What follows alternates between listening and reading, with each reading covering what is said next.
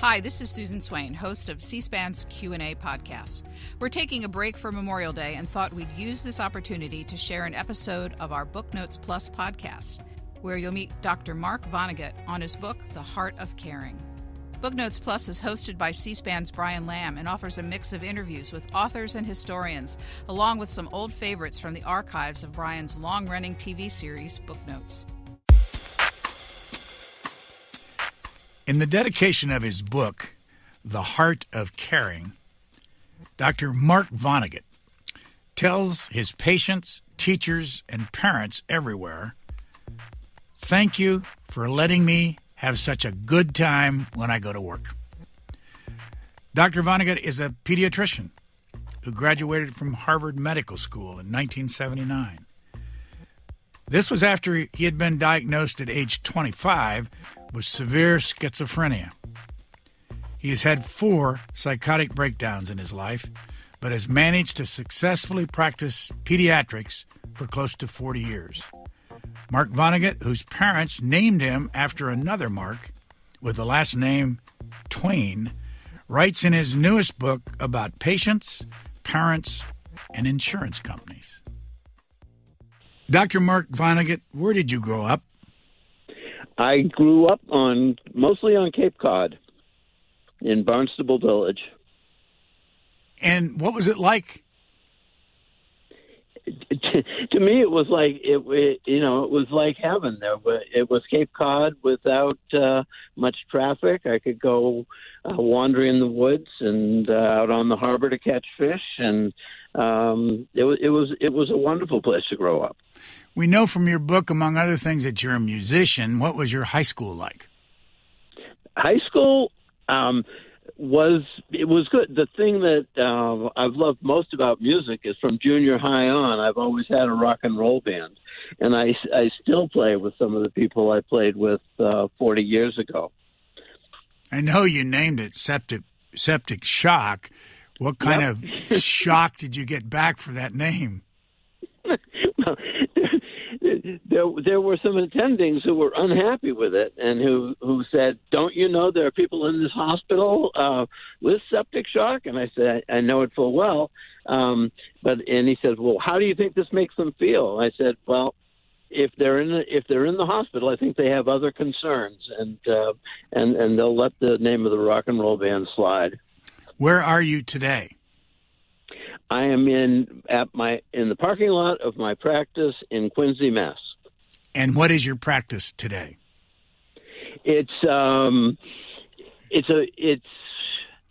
has grown from a very small practice to taking care of about 5,000 kids.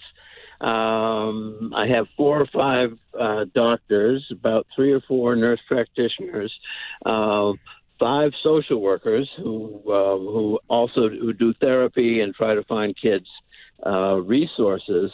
And so we've kind of grown from pediatrics being a matter of coughs and colds and ear infections to pretty wide range of services. I never thought I would be taking care of kids with depression, anxiety, and prescribing some of the medicines we prescribe now.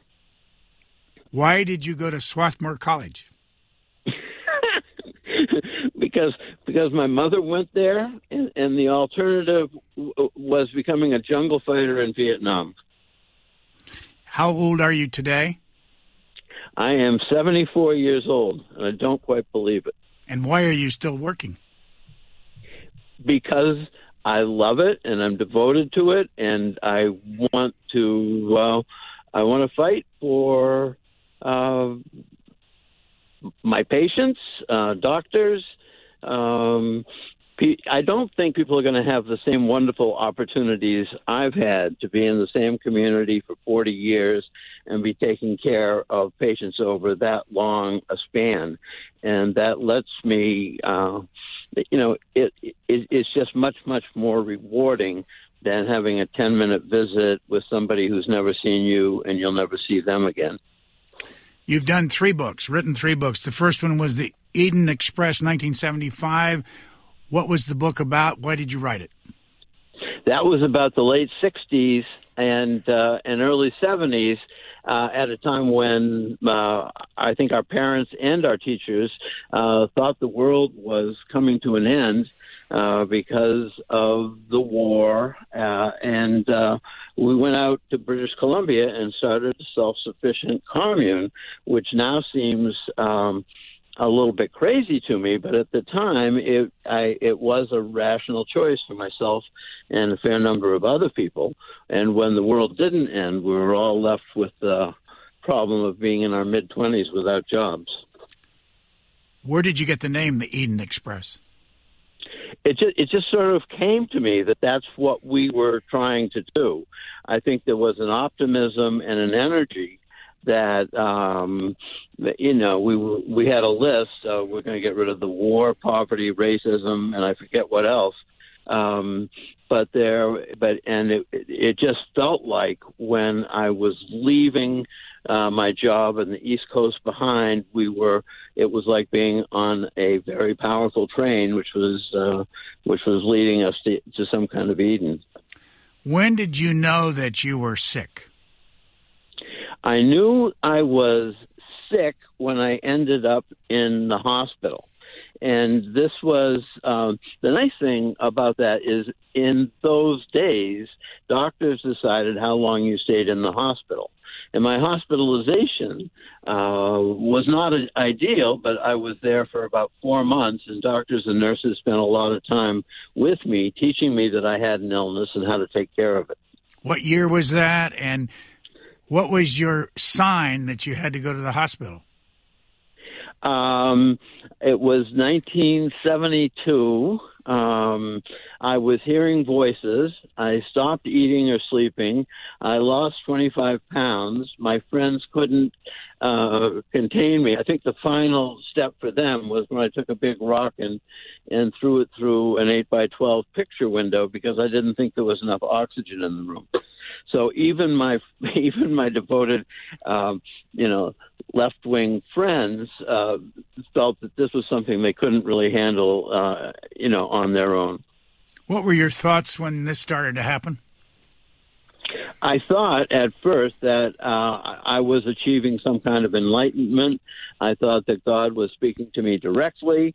And on the one hand, I thought this could be crazy. I said, but if it's not crazy, it's an option I have to cover because if this really is enlightenment or whatever, it's a path I have to follow. And also, it had such momentum that I didn't think I couldn't have stopped it if I wanted to. Why did you need 4 months in the hospital, and where was it? It was in British Columbia. It was in New Westminster. It was on Fifth Avenue, and it was called Hollywood Hospital. So I took all of those details and I said, how can that be? I think I was 4 months in the hospital because it took me that long. They didn't have as good a medicines as they had now, and it was just sort of much more routine for people to stay in hospitals until the doctors were pretty sure they would not relapse. I think today patients stay the 2 weeks allotted by their insurance company and then are probably heavily medicated, often a little more heavily medicated than they should be, because that's a good way to prevent relapse, but it's also a good way to inhibit recovery from mental illness. I know you talk a lot about this in your other books and also in your public appearances, but what were you diagnosed with first, and what do you have now? I was first diagnosed with schizophrenia. And then I think that's because I was so sick. I also looked like an Old Testament prophet with hair halfway down my back and a full beard. Back then it seemed to me when they didn't think you were going to do very well, you were diagnosed as schizophrenic. As I got better, Then I was promoted to being schizophrenic who might respond well to lithium.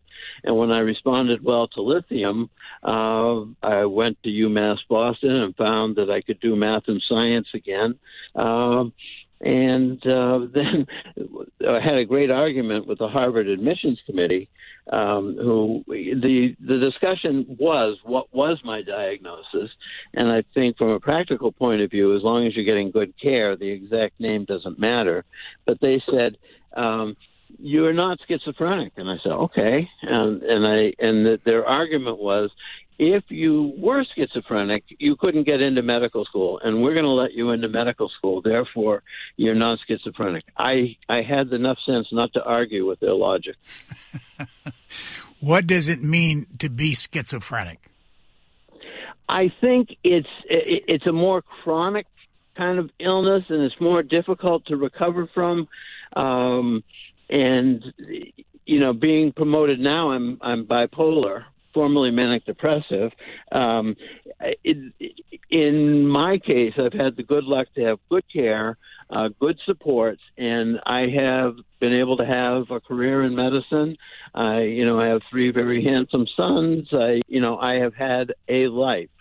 Schizophrenia is much more of a chronic illness where it's very, very difficult for people to take good care of themselves. It certainly happens. There are wonderful full recoveries from schizophrenia, but then you have to wonder, because there's not a blood test, you have to sort of say, and looking back at the history, who really has what? Do they really know what they're talking about? You say that you've had 4 different psychotic breakdowns? Yep. What years? There were 2 in 72, and there was one in 85, and I most recently had one 3 years ago, which was thankfully briefer and less severe. But so that's the 4 I had. I ask you this because you are so forthcoming in your books. And can you tell us what kind of medicine you take today? Yeah, I take mood stabilizers. I think the most effective one is lithium.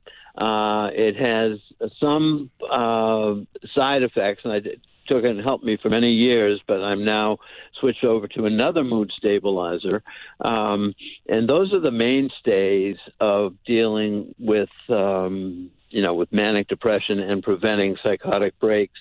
And there are also newer atypical antipsychotics, which I don't think work as well, but they're a big profit item for pharmaceutical companies, and they're very heavily promoted. But the medications I'm taking are basically the mood stabilizer, and that's what I've been taking in one form of or another for the last 50 years. Can you remember the first time you said, I want to go to med school? Yeah, I kind of can. When I was recovering from the illness, I had no idea what kind of capabilities were going to come back. So I went to a friend old time friend, and I asked him if I could do landscaping. It turned out I could do landscaping. And then I wondered, okay, the brain's working well enough. I wonder if I can do substitute teaching at Barnstable High. And it turned out I could do that. And then I said, well, what would I have done if it hadn't been for the 60s and all that turmoil and everything? And I said, well, I was good at chess. I was good at math. I love science. So I should have been a doctor. And I said, but unfortunately, you're too old. And, to think of yourself as too old for anything when you're 25 is a little odd to me now. But I went back to UMass Boston, and surprise, surprise, I could do well. And I published a few articles, mostly about mental illness. And then I applied to 20 medical schools, and one accepted me. 1 out of 20, and it was Harvard? Yep. it's you can't write this stuff. That's why I don't write fiction. It's not as interesting. Why? Oh, interesting. Why Harvard Medical School, and why did they accept you? I think they accepted me because I wrote well, and I think they sensed that I was partially to prove to myself and the world that I was not damaged goods. I had a strong work ethic and a desire to be of service, and as I say, I wrote well enough to get published, and they were at that point looking for more variety than just straight A kids, and I was variety. What year did you graduate from med school, and why did you choose pediatrics?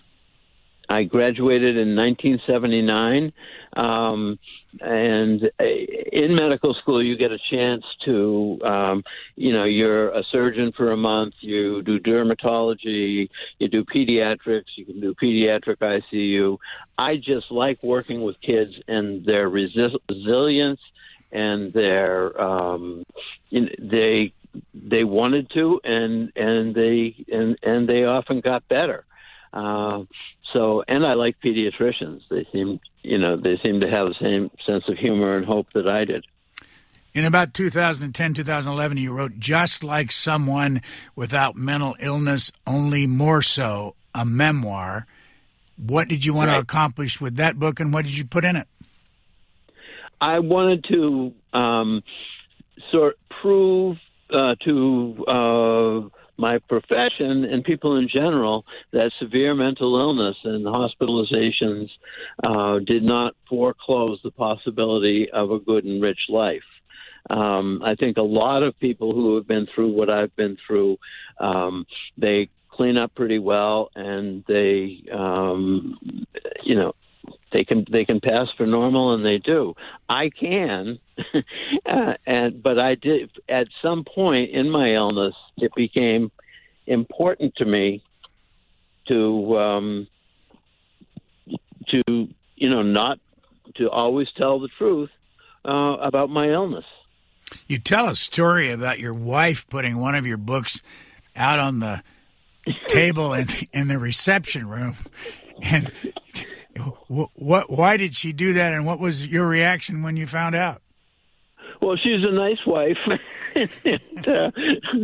and she was just proud, and she didn't realize, as I explained later, that I have a boundary here. I want to keep my professional life and my writing life, and I was afraid, like most doctors are, that the patients will find out that they have human flaws. But the result was, patients care about their own illnesses and concerns. And the first patient came back, and she said to me in a Dorchester accent, "Dr. Vonnegut, I didn't know you had mental illness." And I said, "Well, how is Travis doing?" And she said, "Oh, Travis is, but there was not a skipped beat." So I've also, spoken at medical schools, and then I wrote an article for JAMA about recovery and service, just sort of, trying to put mental illness in perspective and trying to give people a more optimistic outlook and a willingness to devote resources to helping people with mental illness. It's not often that you can ask a doctor this kind of a question, and I don't think I've ever asked a doctor this. This question will be represented by lots of people behind me. When a doctor puts you in a room, I hope I don't raise my voice on this. You put you in a room, shuts the door and says, or the nurse does, and says, the doctor will be right with you. And maybe 45 minutes later, the doctor shows up. There's never much of an apology. You're sitting in a room that doesn't have any magazines in it, and if you haven't come prepared, you're looking at the wall. Right. I've seen this all my life. Tell me why this happens. It's unconscionable, and it didn't used to be that way 40 or 50 years ago. And today, in reaction to that, because I think that's symbolic of what's gone wrong with our medical care, why we're paying so much for so little, is that doctors are now, we have huge overheads and computers, and we're required to clickety-clack or dictate almost as we're taking care of somebody. So the net amount of eye contact and real communication with patients and doctors now is sort of less than 10 minutes. 40% of most encounters, the doctor is working on a computer screen and just sort of in passing listening to the patient, and that slows down everything. When nurses took care of nurses and doctors took care of doctoring, they had control of the system, and they didn't have to do all of the extraneous things. I mean, we send people to medical school. We should let them use what they learn there. Let me ask you about three of your very favorite things: copays, deductibles, and insurance companies. Here's the thing. People think that, there is a sameness and to the history. And part of what I try to do in the new book is to show with the patient vignettes how, a girl comes from Cape Verde with a note pinned to her chest saying, I have cancer, and her going to Mass General and being taken care of essentially for free, to a world where I had to write notes that says, Maggie still has no left leg, this kid still needs a wheelchair. So that's a huge amount of money and effort that goes into essentially making medical care much more expensive. And now I got into one of my rants, and I'm not even sure what you asked me in the first place. Copays, deductibles, and insurance companies. They're all the same. And, we have come to a consensus that not paying for people with pre-existing conditions is not good. But when you look at mathematically at copayments and deductibles and prior authorizations and a bunch of other stuff, they're all the same in that patients pay more and get less. And it's just done by different names. I mean, insurance companies now, they know exactly what medications you took. You know that your medical, expenses were last year. If somebody comes to me as an employer and says, well, you have an asthmatic, you have a diabetic, you have somebody who's over 60 working, they customize those rates in such a way as they're essentially are making care of people with serious medical illnesses more expensive for the doctors and hospitals who are taking care of these people. You watch television at night, as you well know, or probably in the daytime, and you see, as you say, $6.5 billion in television ads from pharmaceuticals telling us about mystery drugs. Right. And I, in a compulsive way, have my iPhone, and I will look up what this new Zimmy Zammy Wuchaha costs, and very few of those drugs that are advertised are less than $50,000 a year. And yes, they can bring some relief to people with these conditions, but it's usually, it's the co-payments, and there are all these things that really act as toll bridges, so the many, many patients who could benefit from that drug can't get it because they or their insurance company, it's just made unaffordable. But still, the patient will come in to a doctor's office and say, I need the purple pill. They don't know what the purple pill is or what it does, but they've been scammed essentially into thinking that they need these very expensive medicines, which the industry itself calls blockbuster medicines, and what they are is budget buster medicines. Why do they tell you in those ads, and every single one of them does it, that there are side effects, your arm can drop off, your ear can go away? You go down the list and you just sit there and you go, really? You spend 30 seconds telling me that. Why do they have to do that? And other way to ask is, why do they get away with it? But both things are mandated by the FDA. But you notice the tone of voice is quite different when they're telling you that this thing might kill you or your left arm will fall off. But they are not allowed to advertise to the public without giving those warnings. And this kind of advertising is not allowed in Europe or Japan or any other nation because of how much it adds to the cost of medical care. And because it distorts medical care and leads to overprescriptions and all sorts of things. But those warnings they're legally mandated to put those in there. But as you notice, the tone of voice is quite a bit different, and you're left with this beautiful picture of boys and girls on beaches who no longer have to worry about their psoriasis. You tell us that today it takes 6 months to get a psychiatrist appointment? Yes. Again, that is unnecessary. When 40 years ago, when I had a kid who was cutting themselves or doing something like that, I didn't expect, nobody expected me to be an expert in that. And I would call up the head of psychiatry at Mass General and say, "Hey, Mike, please come. I want you to see this kid." And usually, and with other referrals, they were done not through an electronic medical record. It was a phone call from one doctor to another. "Please take care of this kid. What's going on?" That kid was usually seen within a week and given good care. And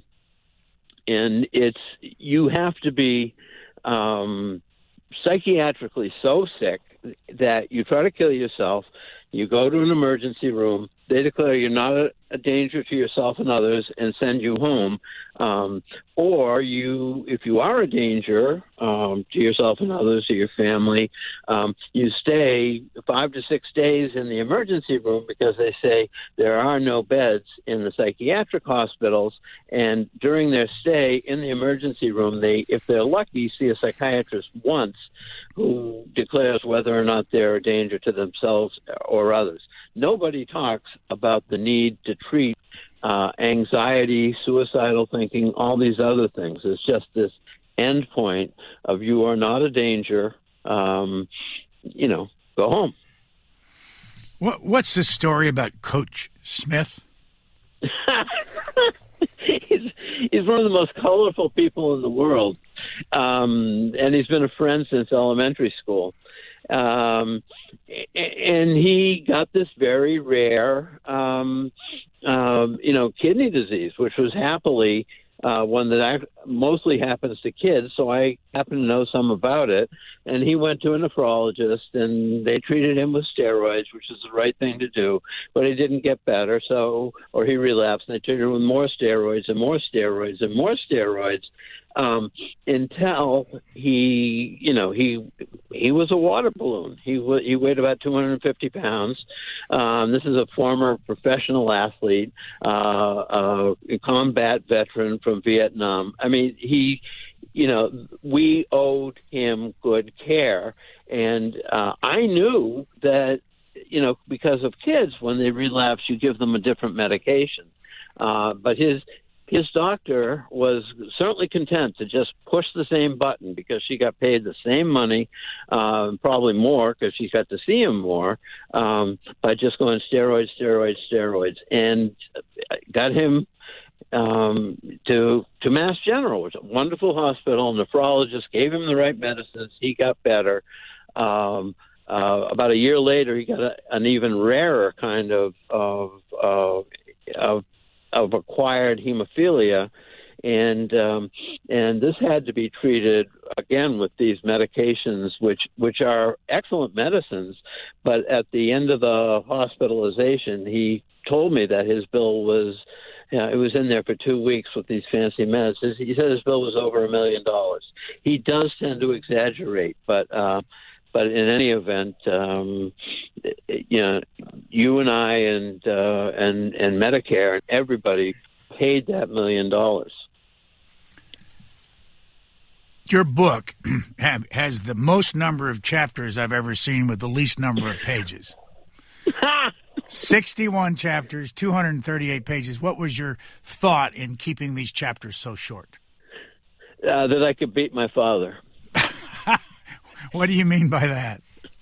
He sort of taught the world and me how to write short, direct sentences and chapters. And if you, it was also, I wanted to include, the stories that have been important to me, and that showed, what medical care used to be like and what it still could be like, and how a small practice like ours can fight for the right for doctors to control medical care. What were your mother and father like? They were very interesting people. My father definitely suffered from PTSD. He was in the Dresden when it was bombed flat, and he was recaptured by the Germans and forced to go into the bomb shelters and retrieve the corpses at the age of probably 22. And I think that he became a writer as a way to deal with those issues. He was telling his own story, and I think a lot of great art like his is people fighting their own mental illness, and they do it by making themselves and other people less lonely. What was your mother like? She was a very, very, very, very smart, very sweet woman who was utterly devoted to my father's success, and she was also she was Swarthmore Phi Beta Kappa, and she introduced my father to Russian novels, and she was she was sort of indescribable in the way she became essentially the mother to most of Barnstable Village. And we actually took in 4 first cousins when their parents died, and she was like Aunt Jane to the world. And she was very helpful. She also suffered from bipolar disease, but she was so smart and charming, nobody ever hospitalized her. But when I was in the hospital and feeling very, very lost and alone, I said, the voices are so mean. And she says, why don't you just go along with them? That's what I do. And then I said, but I can see the future and it's scary. She says, who can't see the future? Everybody can see the future. So that was helpful to me. But she was a remarkable woman. Did your parents divorce, and if they did, what year? They divorced. Well, the breakup came shortly after Slaughterhouse-Five, which in many is a wonderful book, but in many ways for our family it was a disaster. Gave us too much money, too much fame, and anyway, I don't actually remember when they officially divorced. That was something they said they didn't do, they didn't want to do, they didn't need to do. I was probably like 10 years after they broke up. I don't know that I got this right, but I'm old enough to remember this name, but is it true that she married Adam Yarmolinsky? Yes. Who was a famous Kennedy aide, Jack Kennedy aide. Yes, he was. And he was actually in charge of segregating, of integrating the armed services at the end of World War II, which was a job that long needed doing. And she died of what at age 64? She died of ovarian cancer. And one of the last things she said to me is, she says, I know they mean well, but it feels like the doctors are holding me by the feet and shaking me upside down to make sure they get every last bit of money. How close are you to the other 6 siblings in your family today? Certainly in touch with them, some more than others. One sister and 3 of the first cousins we took in all live out in Western Mass, and that's easy to get to. And so I try. I have a 19-year-old who I call my refresher course, but I want him to, stay in touch with those people and family. Where did you meet your wife? I met my wife at a hospital function. I think it was a Christmas party, and we were the only ones who weren't drinking and were sort of introverts, and so we started talking. And when did you get married? Well, it took a while, and she didn't think my proposal was very romantic. I said, "Do you want to get married or what?" And I think it was the "or what" that sealed the deal. How old are your 3 children? 3 boys? I have a 44-year-old, a 41-year-old, and a 19-year-old. All from the wife you're married to now? No. You had a first one? I had a first marriage that just plain didn't work. And what year did you get divorced? Got divorced in, let me see, about 1990. Back to the book. Who was Dr. Dan? Dr. Dan was one of the best clinicians I ever met. And there is a certain focus that a good doctor can bring to a patient and their problems. And Dr. Dan was also such a character that he rode his bike in shorts, well into December. And when he was in the emergency room, he often wore a beanie with a propeller on top.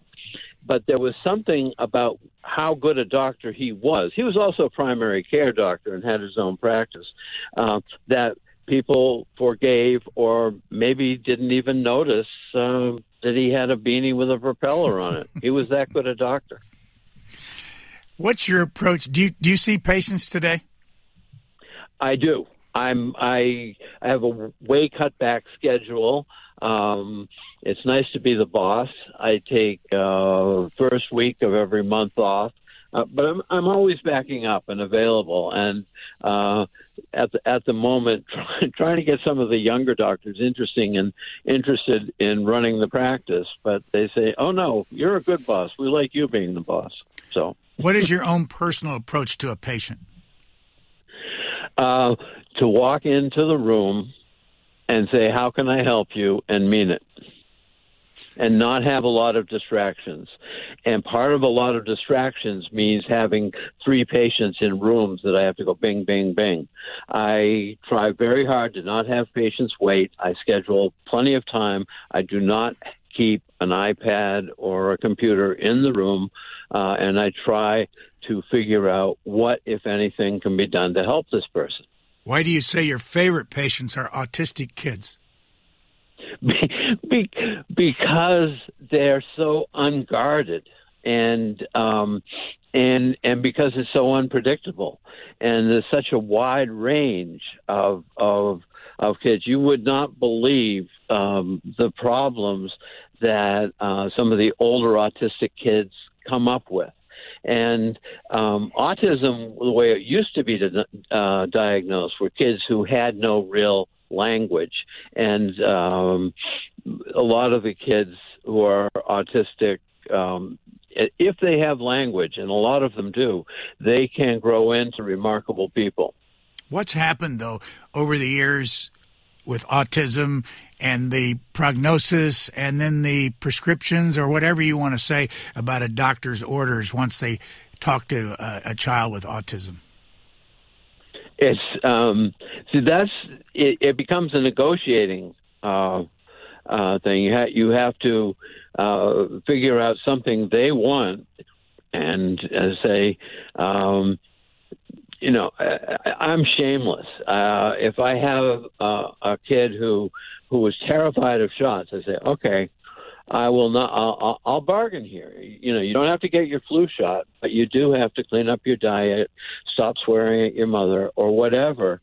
And autistic kids are often eager to engage in negotiations and things like that. And when they're really young, they often won't look at you. But as they get older, you see them sort of peeking at you and wondering what you might be good for.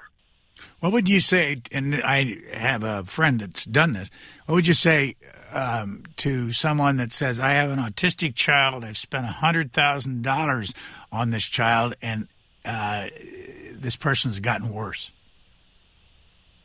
Yeah, and that's part of the problem is the insurers will undercut the most effective treatments because they say it costs too much. Like they say that ABA, which is a applied behavioral analysis, where it's often in-home therapy, and they'll take something like that and put too much anyway.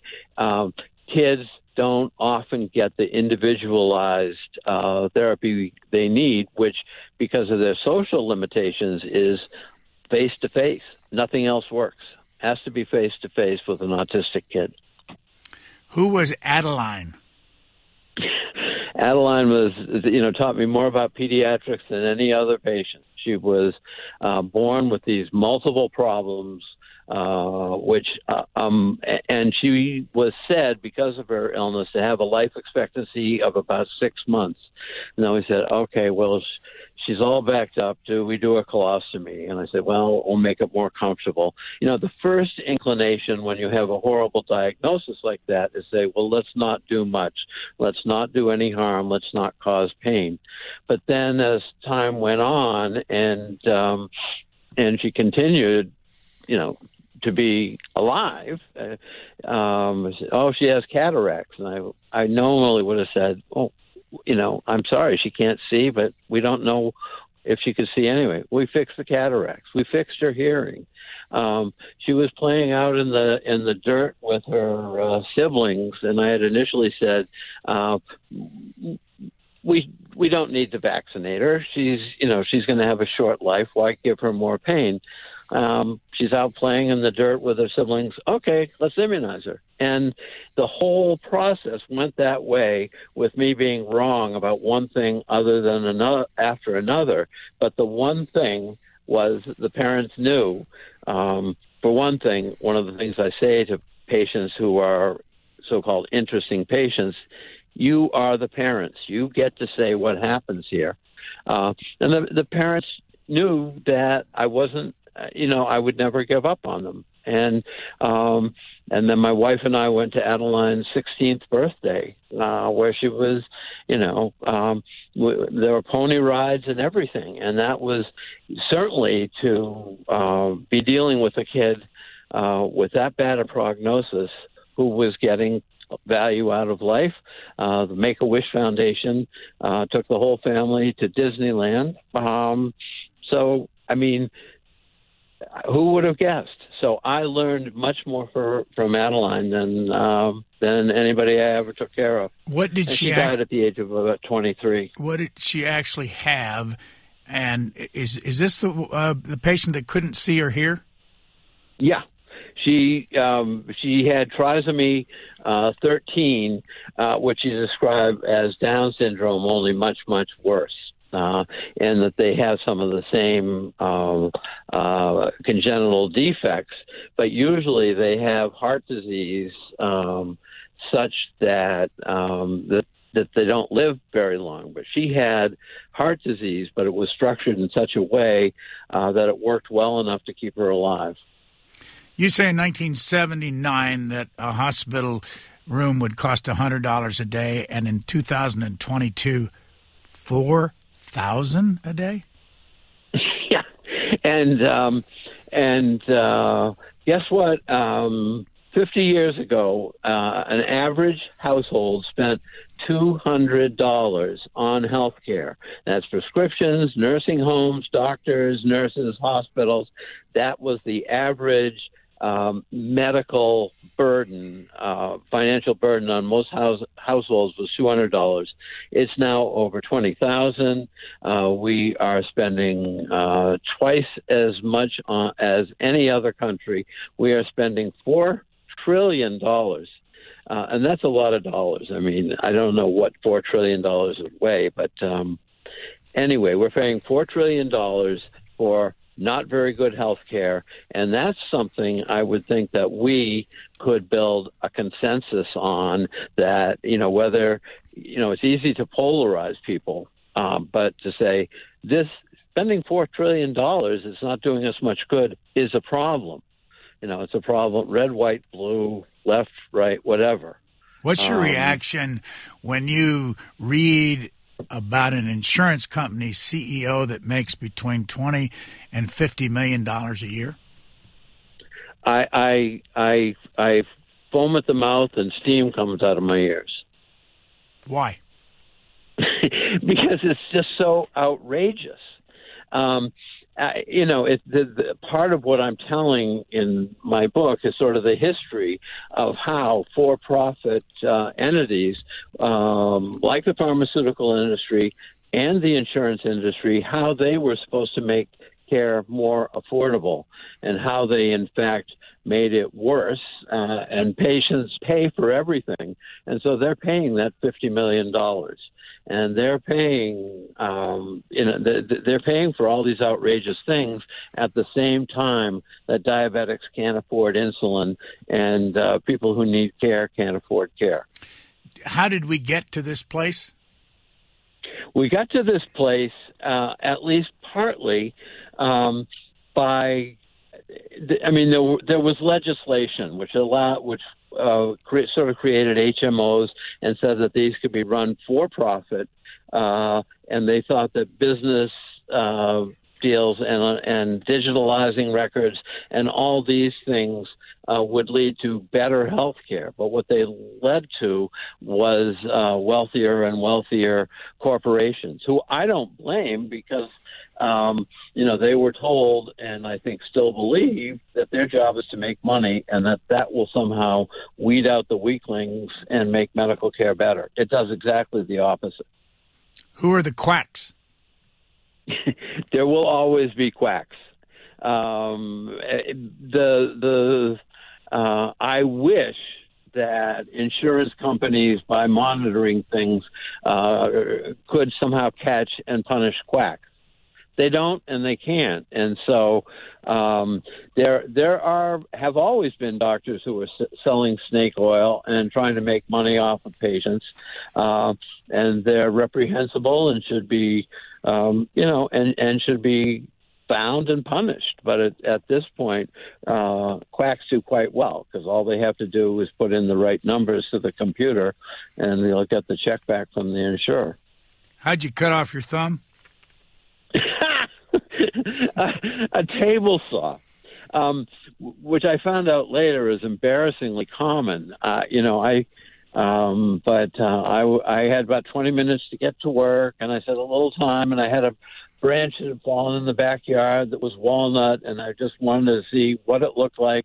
And I was pushing with a push stick, and the branch caught up anyway, and my left thumb decided to help out without consulting my brain, and so all of a sudden there was blood everywhere. And I went into the kitchen, and my wife looked at me, and she says, "We're going to have to go to the emergency room, aren't we?" And I said, "Yes, dear. Give me some more paper towels."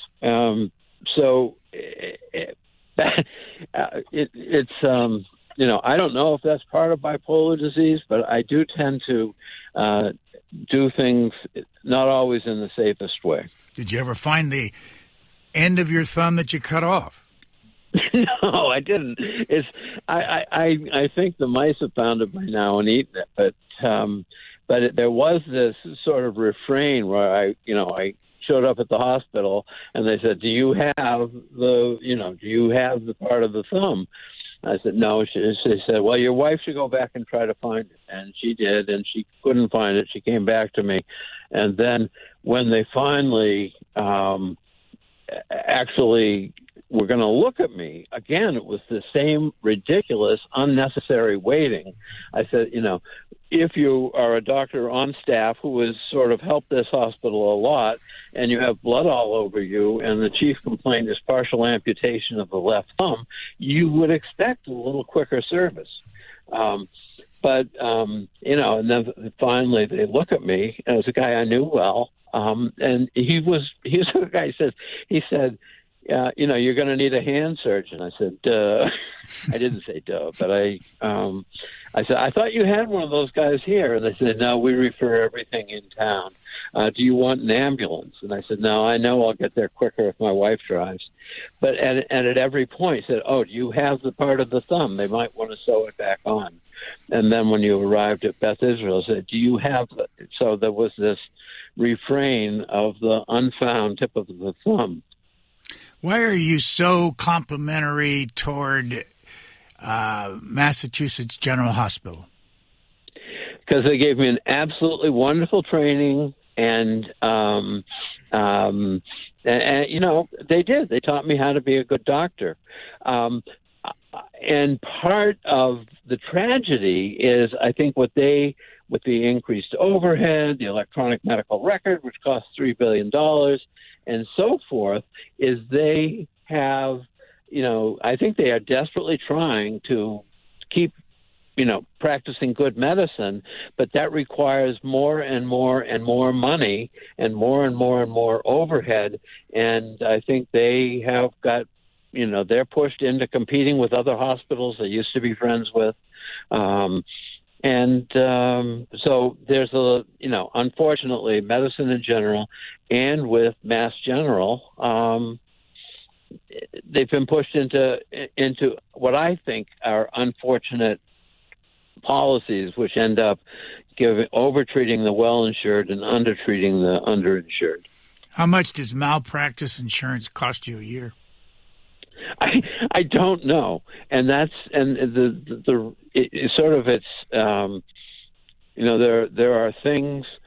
We have a division of labor. My wife, watches things, and doesn't tell me what things cost because it's just not worth it to watch me fume.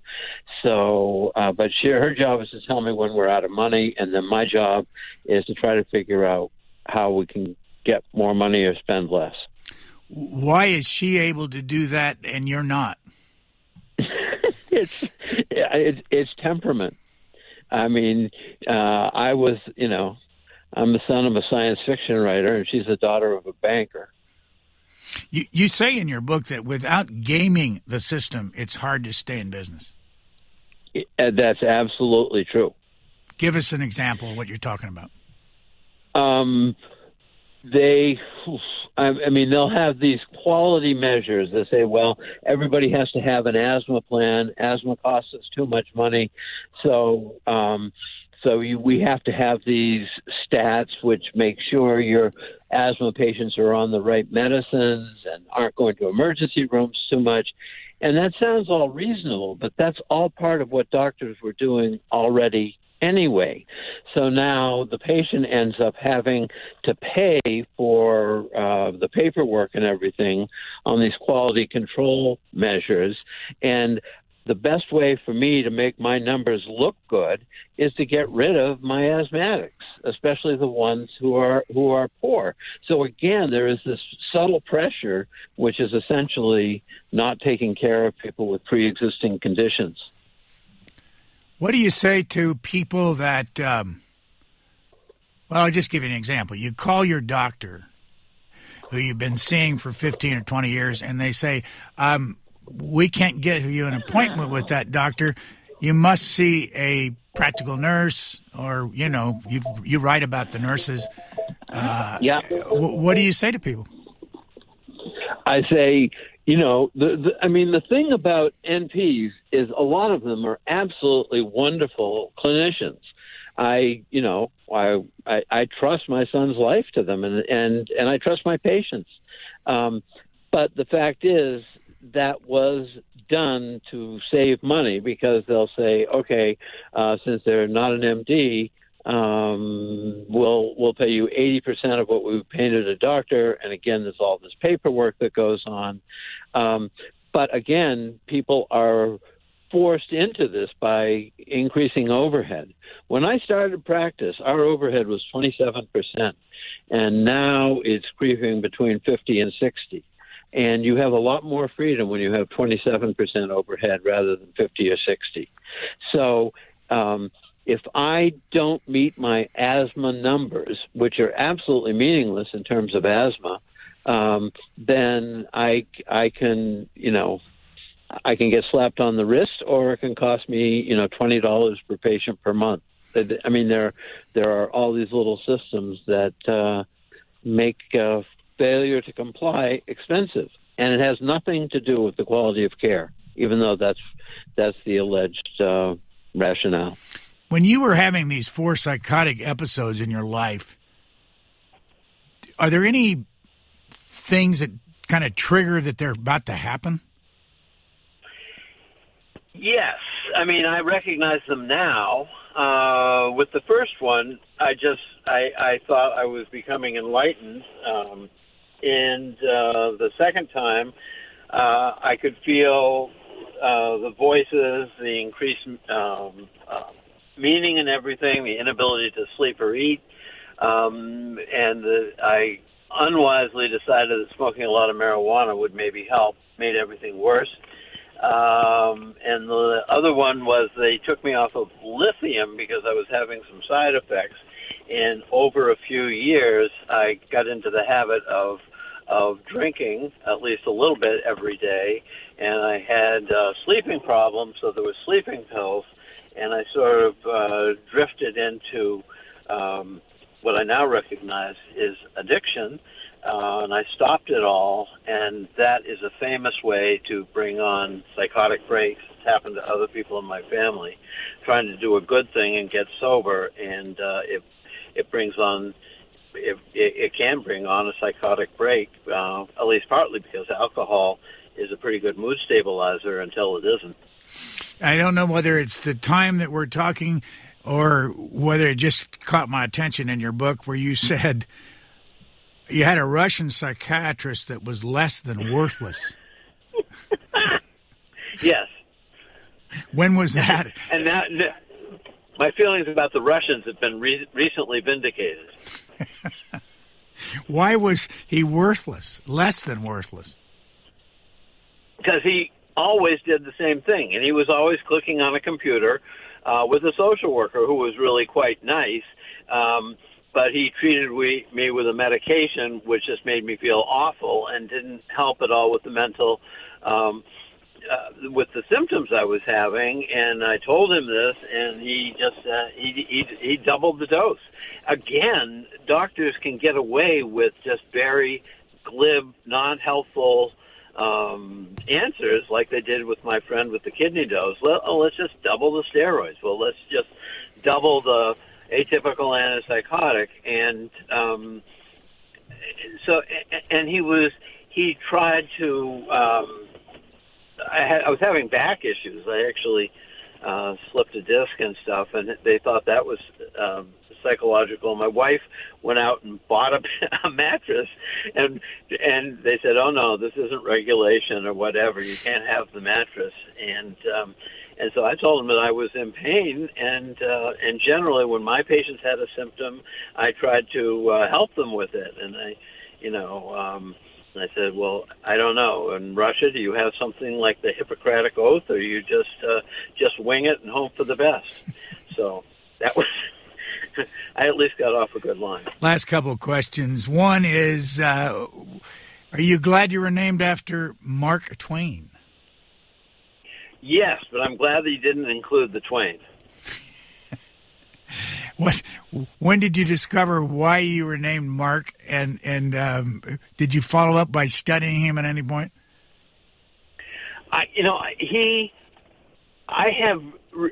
He's one of the authors I'll reread, and I'll be astounded at things that I find in Huck Finn or. So it's always worth reading him again. There are other authors like that, but Tolstoy and and Dickens. You know, but I don't think it was because, I mean, the things that he and I share, which I love, he couldn't spell very well. I am a horrendous speller, and he said that it shouldn't be held against a man if he knew more than one way to spell a word. So, one of the things I noticed in your other interviews, and then maybe it's just me, but it looks like that people hesitate who are interviewing you to ask about your father. Yeah. Why is that, do you think? And what's your reaction? Do you ever get tired of talking about your father? I did not. They assume that I grew up in the shadow of a famous writer and a cultural icon, and I must have some sort of trauma from that or whatever. And I grew up, with a guy who couldn't get a job teaching English at Cape Cod Community College, was a terrible car salesman, was fired by Sports Illustrated after one day. So, I mean, it was not much of a shadow. I think it was harder for my sisters and younger people in the family to grow up with somebody who was worshipped by other people. It never struck me that way. I thought the amount of money he was getting paid was destructive. I think he would have agreed with that on some level. So, but I did not feel intimidated. There was an interview which I really liked, and before we went on, he very kindly was like, touching my shoulder and said, "Is there anything you would rather not talk about?" And I said, well, if we could just not talk about my father or mental illness, I would like that. The guy really, really turned several colors of green. And I said, no, I promise, I was just kidding. Last question. Have you ever been to the Vonnegut Museum named after your father in Indianapolis? I have. And I have lent them things like my father's Purple Heart, a Nazi sword he brought back from the war, and I participate sometimes in their banned book festivals. And they're in a completely different place now. It was really just a storefront operation the last time I was there. I think they're actually in pretty good quarters now. Dr. Mark Vonnegut, author of 3 books, and the latest is called The Heart of Caring, A Life in Pediatrics. Thank you so much for your time. Thank you. Thanks for listening. Please rate, review, and subscribe to this podcast wherever you get your podcasts. We would love to hear from you. You can email us at podcasts@c-span.org. Thanks for listening. Q&A will be back on this feed on June 5th with Marine Corps veteran turned National Book Award winner Phil Clay, author of Uncertain Ground.